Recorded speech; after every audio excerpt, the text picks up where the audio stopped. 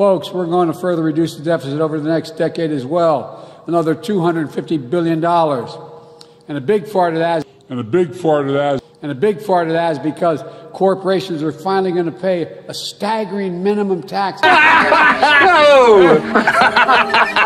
Look, it's a plan that lets Medicare negotiate price of prescription drugs, as they do with the Department of Veterans Affairs. Without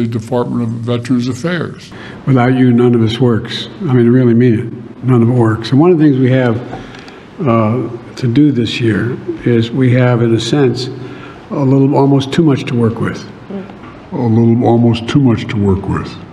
Because we got a lot we got to get done. Was that a fart? I don't know.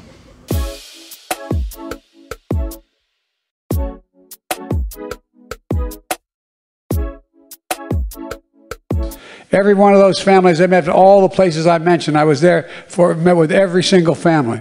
And you know what they'd say? Almost the same phrase. Dick, they say, do something.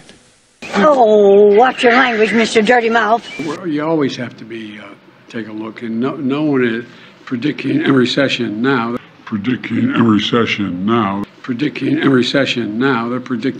some are predicting there may be a recession in 2023.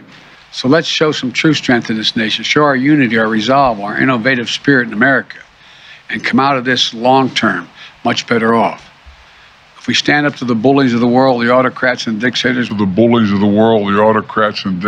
we stand up for those who are ready to unite. I have to go wash my mouth out with soap.